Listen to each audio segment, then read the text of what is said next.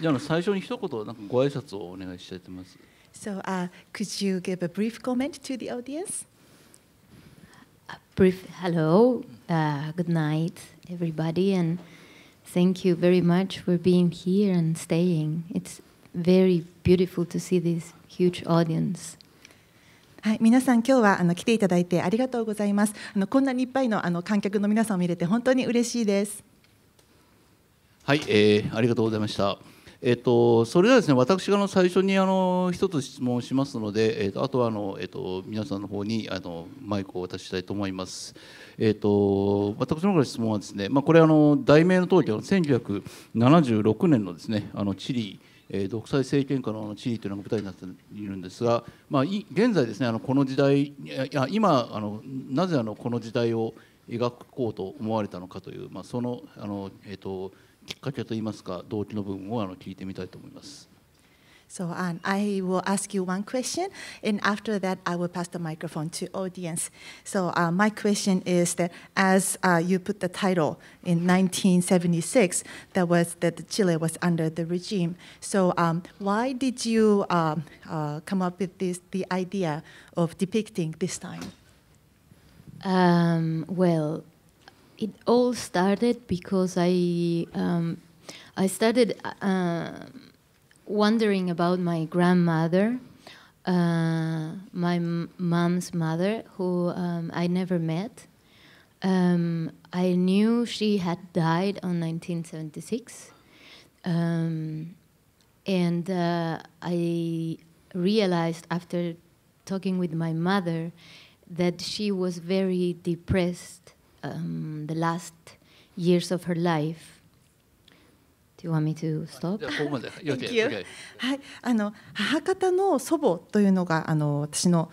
着想が得たところなんですけれども、私自身は会ったことはないんですが、その祖母が亡くなったのが1976年なんですね。そして母と話している中で、その祖母がその晩年の何年かというのはかなり落ち込んでたということだったんです。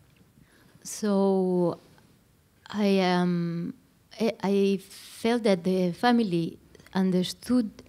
this depression as something very personal, very almost like part of my grandmother's identity, and that they weren't really considering the context, that they weren't really considering that it was the worst years of dictatorship. そしてどちらかというと個人的な理由だっていうふうに家族は思っていたんですけれども、ちょうどその年が独裁政権の中でも非常に暗黒の時代といいますか、非常に暗い時だったっていうことをあまり理解していなかったと思うんですね。So I started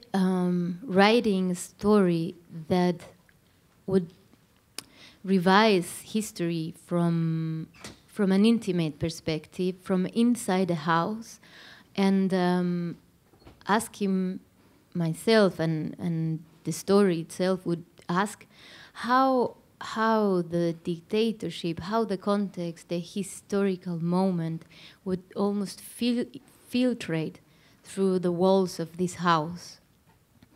そして、この物語を書き始めたんですけれども、この家庭の中から見たっていうその視点で、この独裁政権が、歴史の中でどういった影響を及ぼしたのかっていうことを書こうとしました。And also looking at history from a woman perspective, which was something that was not or hasn't been revised, or it's something that is not common in Chilean cinema and Chilean history. そしてこれまでチリとか、チリの映画界で女性の視点からこの歴史を書いた作品というのはなかったんです。はい、ありがとうございます。それではですね、時間も限られてますので、質問のある方の早く手を挙げていただければと思いますが、どなたかいらっしゃいますでしょうか。はい、じゃあこちらの方。すみません、ありがとうございました。本当に最後までドキドキしながら見て、やっぱり悲しい終わり方だったんですけど、主人公のなんだろう時間を経つにつれてたくましくなっていく姿がすごく良かったと思います。ありがとうございました。あとそれで質問なんですけど、そのストーリーの中でみんなが南米ですのでカトリックの世界だと思うんですけど、一番大事なミサの時にその主人公の女性がカルメンが家族をミサに連れて、その本人はミサに行かないでその男の人を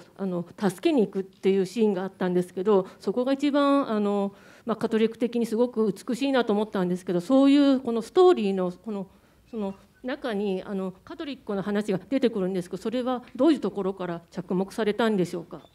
主人公が本当に困っている時にアベマリアの祈りを唱えたりとかするのは、すみません私もカトリックなので本当にこういうことするなと思ったんですけど、そういうストーリーの今の時点宗教がない中でこのように宗教的なことを散りばめた理由を教えていただきたいと思います。So thank you very much for a wonderful movie, and I was thrilled until the end. And I thought it was a sad ending, but as the time goes by, the comment became more tough, and I thought it was very nice. So the question is that in South America, in Chile is a Catholic country, right? So in the movie, when there was a mass, and Carmen took her grandchildren to the mass, but she didn't attend the mass, but she went to help other people. She went to help the guy, and I thought the scene was very beautiful. And I actually I am the Catholic as well. So when Carmen was in danger, she started reciting the Ave Maria, and I could understand why she would do that. But looking into the world, the religion is fading. So I would like to ask, why did you want to put those religious factors in the movie? Okay, so thank you for your question. And the church in Chile during that period had a very important role helping people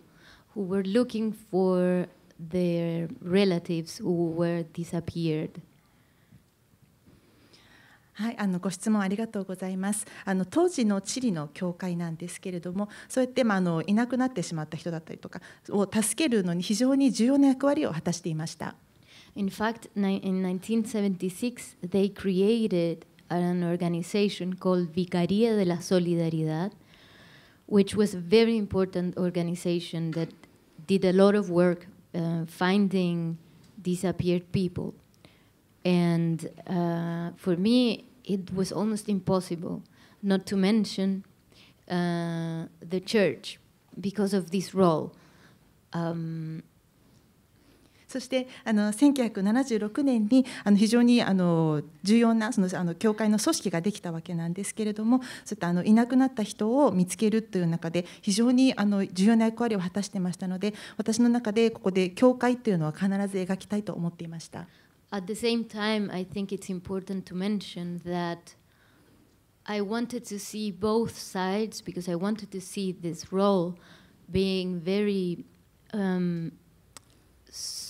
how you say solidarity? No. Solidarity. Yeah, being this generous with this generosity, and at the same time in a place of power because it's a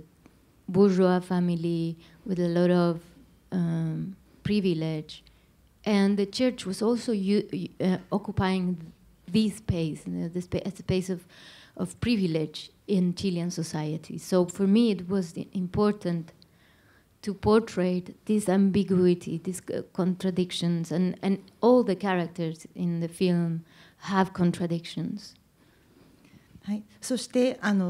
なんでしょう、両面、教会の持っている両面を書きたいというふうに思いました。こうやって相互補助といいますか、そうやって助けるという人を助けるという意味でもすごく重要な役割を果たしていましたが、その主人公のようないわゆる特権階級、ブルジョワのような階級の人たちの社会でも重要な役割を果たしていたわけなんですね。よろしいでしょうか。はい、はい、それでは次の質問。はい、じゃあこの真ん中の席で手を挙げていらっしゃる白い服を着た方です。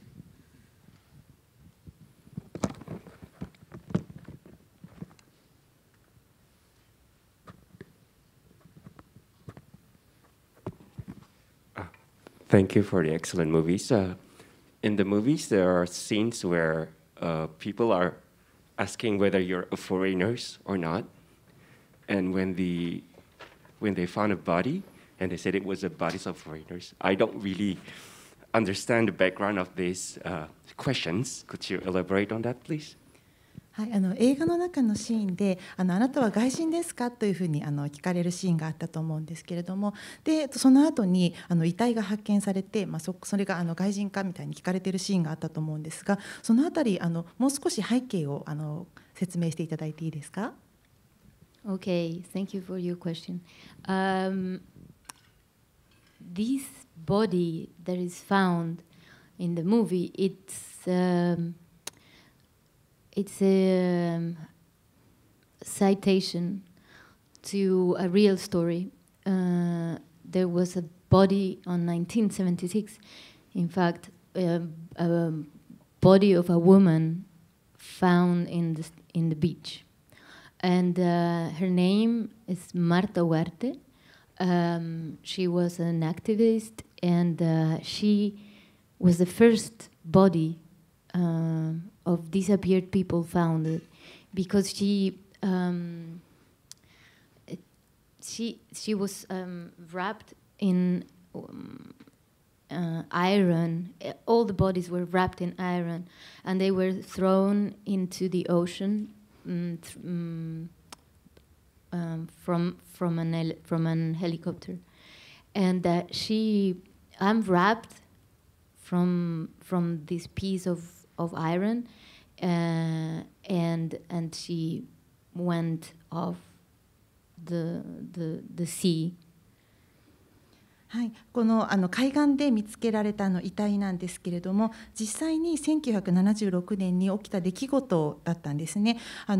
海外の女性で、マルタ・ウェルデさんという方がいたんですけれども、活動家でいらして、失踪してしまったその中で、この遺体で見つかった初めての女性だったんですね。そして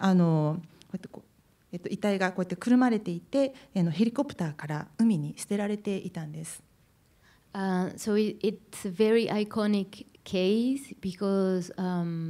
the press from that period started inventing many stories about this, and they were also very like, how can I say this? They were inventing things like she was killed by her partner, or that she was a foreign person. Many different versions of and many different stories to hide the truth. そして非常に象徴的なケースだったというふうに私は思うんですけれども、この事件があってメディアがすごく取り上げたんですけれども、いろんなストーリーがメディアには上がっていたんですね。なんか彼女のパートナーから殺されたんじゃないかとか、外人だからとか、いろんな説があったわけなんですけれども。One of these stories that they invented, and you can see this in the film when the newspaper is shown twice. But one of the stories that was invented was that she was a foreign woman killed by a truck driver. はい、そして映画の中でもその新聞記事っていうのが2回ぐらい出てきているわけなんですが、一つその上がっていたストーリーっていうのが、彼女は外人の女性でトラックにひかれたというものだったんです。So, and it's a very interesting question because I also, insisted on this topic in the bar when she encounters the guy, and they have this dialogue where he says that she's a foreign woman, and she also says that she's a foreign man. And I think this period was a period of a lot of silence and a lot of, and how you say when you don't trust someone, Yeah, and yeah, thank you. Everybody was distrusting everybody, so you would like encounter someone and would almost perform as you were always performing. You didn't have the freedom to be yourself because you were always wondering if the other one would talk to the police or so. This is more or less the idea. はい、なので非常にご質問面白いと思うんですけれども、例えばカルメンがバーに入った時に男性から外人なんじゃないのっていうふうに言われて、逆にあなたも外人なんじゃないっていうふうに言うようなシーンがあったと思うんですけれども、この時代っていうのが非常に沈黙の時代であったりで、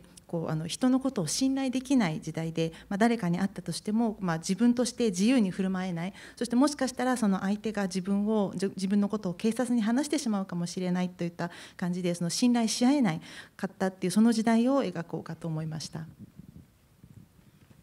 はい、それでは次の質問に移りますが、どなたかいらっしゃいますか。じゃあこのちょっと後ろに座ってらっしゃる方で。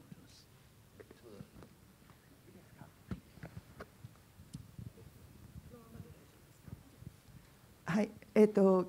期待以上に本当にドキドキして、悲しくて、その時代を本当にすごく描いていて感動しました。ありがとうございました。で、特にドキドキさせる音、港の音のような音とか、それから出始めから綺麗ないちごカラーっていうんですか、色を作るところが始まって、最後のところも象徴的に使ってるんですけれども、その音や色に対する何かお考えがシンボリックに使ってらっしゃるみたいなので、何かお考えがあったかっていうことと、もう一つこの映画は現在のチリではどのような受け止め方をされているのかということを知りたいと思いました。So thank you for a wonderful movie, and I was very excited and also felt sad, and I was very touched. So I actually have two questions. One is that the sound was very effective, like the sound of the harbor. And also in the beginning, there was this beautiful, like strawberry-like red color.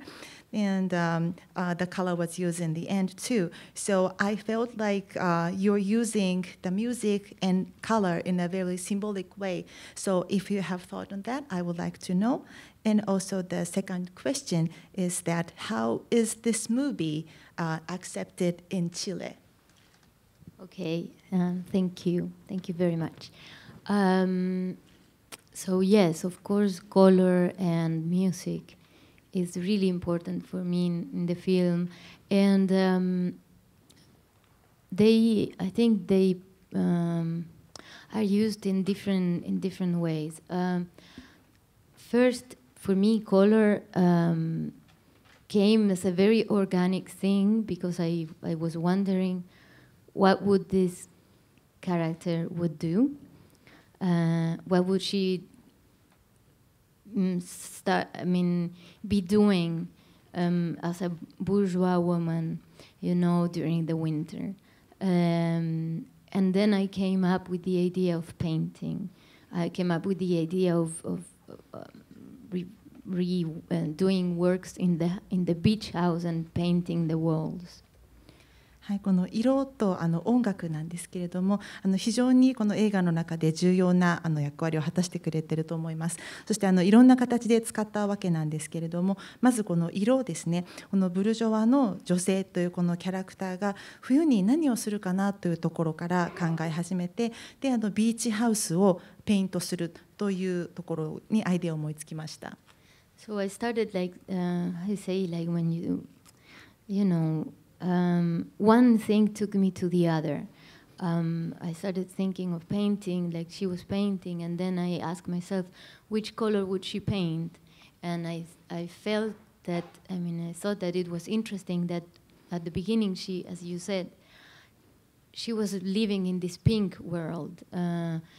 fantasizing with Venice and this beautiful color of the houses in Venice. And from then on, I wanted this pink color to become more and more bloody until the end. And you want to... Thank you. はい、一つ考えるとまた次にいろんなアイデアがつながっていったわけなんですけれども、その色から、じゃあ彼女は何色を塗るかなっていうふうに考えてみて、最初は、例えばベネチアの写真なんかを見ながら彼女が考えて、どちらかというとピンクの、美しい色の世界に生きていたわけなんですけれども、そこからだんだん、血みたいな赤い色になっていったわけですね。For me, at the beginning, when the paint is being mixed, somehow with this shouting of the woman, kidnap of the woman outside, the paint gets almost melted with this shouting. And for me, at the end, when she's painting the house with this color, it's in a way she's painting with the shouting of a woman, like she has already been stained, being touched by this woman, and that the context, the cruelty, the horror of the dictatorship is inside the house. そして最初の方にこの色を混ぜているシーンがあったと思うんですけれども、ちょうどその時に女性が外で叫んでいる声が聞こえて誘拐されてしまうわけですね。そしてその色を使って家の中を塗っていくわけなんですけれども、それがこの独裁政権の残酷さというのがすでにその家の中に入っているというようなことを象徴しているような形で作りました。And then music is used as when I started writing and when I realized that I wanted to understand or portray the period and the dictatorship from the inside of the house, and where the dictatorship was in almost like an off-screen perception, I thought, okay, then sound is a perfect metaphor because it is physical, but it's invisible. そして音楽なんですけれども、この映画を制作するにあたって、その当時の独裁政権というのを理解したいというふうにいろいろ考えたわけなんですが、それを家庭の中から、要はオフスクリーンの視点からまずは考えてみようというふうに思いまして、そういった中でその音楽っていうのは非常に象徴的だけれども見ることができないという意味で、効果的に使えるかなと思いました。And then here it's interesting your question because then it gets together with the painting, because in a way for me sound also filtrates from the outside to the inside. そしてご質問も非常に面白いと思うんですけれども、その先ほどの色を塗っている時のそのペインティングと一緒で、この音というのも外から中に入ってこれるものだと思うんですね。And music plays both roles, one portraying the horror of the outside and also portraying what she feels. そしてこの音楽というのが、その外の世界の恐怖感というのとその彼女の気持ち、その両方を表していると思います。So for second question, how that the film was received in Chile? Oh, right. A second question. It's been very well received by the people who see it, because I mean it was really wonderful to see how the audience would react to the very small details of the film, because it has a lot of Chilean references. So it was really a pleasure to see people like really perceiving even the small details. はい、見ていただいた観客からは非常にいい反応をいただいていると感じています。そしてあとすごく細かいことにも、チリのいろんな出来事が散りばめられているわけなんですけれども、そこにもいろいろ反応してくれているっていうのが私は非常に嬉しいです。And I think also it touches a lot the audience because of the context we are living now in Chile. So this is a big subject, but just to make a summary, we just went through an important social revolution 3 years ago, and now after this revolution, we got into the writing of a new constitution that was, at the end, wasn't approved by the people. It was a very progressive constitution, but it wasn't approved. So in a way, it was really frustrating, and I think people, it's really frustrating, and the film, it touches them a lot. はい、そしてどうしてこれがいろいろな観客に受け入れられてもらっているかということなんですけれども、この3年前にチリで非常に重要な社会的な改革が起きたわけなんですけれども、そこで非常に新しい、どちらかというと前衛的な憲法の草案はできたんですけれども、それは結局議決されなかったんですね。その事実に非常に不満に思っている人が多くて、そういう人たちがこの映画にいい反応を示してくれていると思っています。And now the bad part. People is not going much to cinemas in Chile now after the pandemic, and maybe even before the pandemic. People got used to watch films in their houses, so not many people is watching the film in the cinemas. You know, I mean, it is gone really well in critics and the people that who see it, but the audience in Chile in general is going, it's like less and less.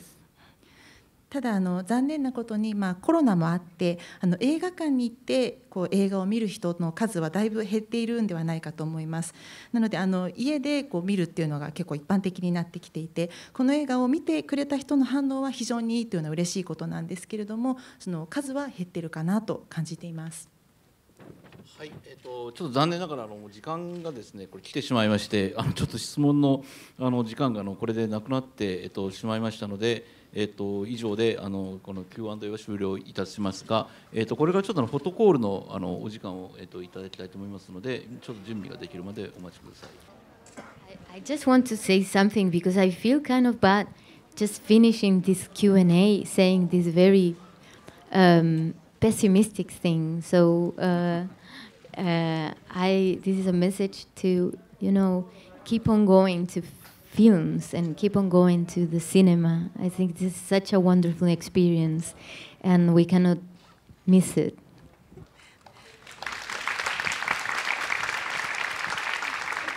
はい、今この Q&A の最後がちょっとネガティブなメッセージになってしまったので